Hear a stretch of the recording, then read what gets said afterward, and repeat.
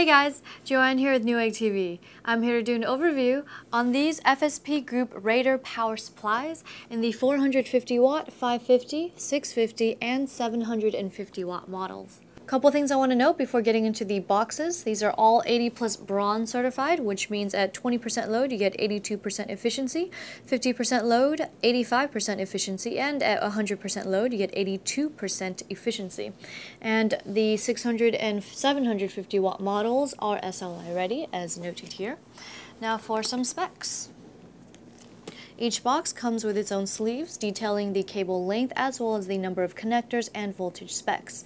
Very easy to see without opening the box up.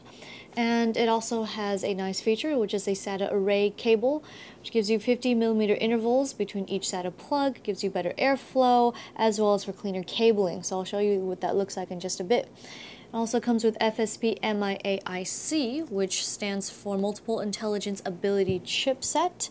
And basically what it does is it gives you better efficiency, over voltage protection, as well as energy savings. Here's everything that comes in the box for the 450 watt power supply. You get your user manual, installation screws, power cord, and here's a look at the cabling.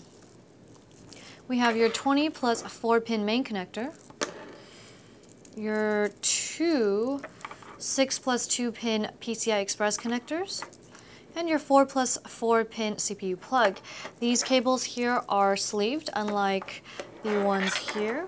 And this one is your SATA array cable that I was talking about earlier. You get 4 SATA plugs in a straight line, and you can plug in 4 drives this way, and that way you don't get the extra cable bunching in the back. And here we have your 3 Molex plugs, floppy plug, and an additional SATA connector.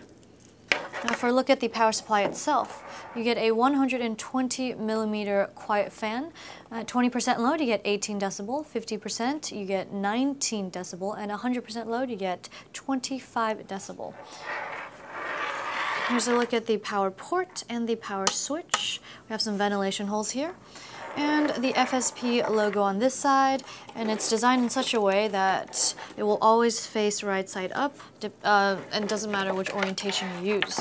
The 500 and 650 watt models have the same number of connectors, so I'll just be going over one. We have your 20 plus 4-pin main connector, 2 6 plus 2-pin PCI Express connectors, and your 4 plus 4-pin CPU plug, and these are sleeved as well. Unlike these SATA connectors, here's your SATA array cable with your 4 SATA plugs, as well as your 3 Molex plugs and your floppy plug, and there are an additional 2 SATA plugs. Finally, we have a look at the 750 watt power supply and its cabling. So here we have your 20 plus 4-pin main connector. This one has a bit more PCI Express connectors. We have 4 6 plus 2-pin PCI Express plugs and 1 4 plus 4-pin CPU plug. And they are all nicely sleeved, so you get some better airflow as well as it just looks neater. And here, see, we have your SATA array cable with your 4 SATA plugs, and a more traditional SATA cable with your 4 additional SATA plugs.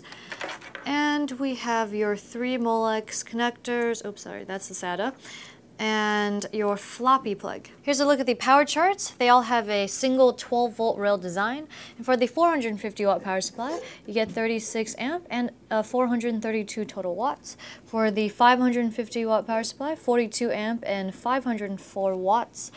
The 650 watt, you get 50 amp and 600 total watts. And finally, the 750 watt power supply, you get 60 amp and 720 watts. That wraps up our overview on these FSP Group RAIDER power supplies. I'm Joanne, and if you enjoyed this video, be sure to subscribe to our Newegg YouTube channel.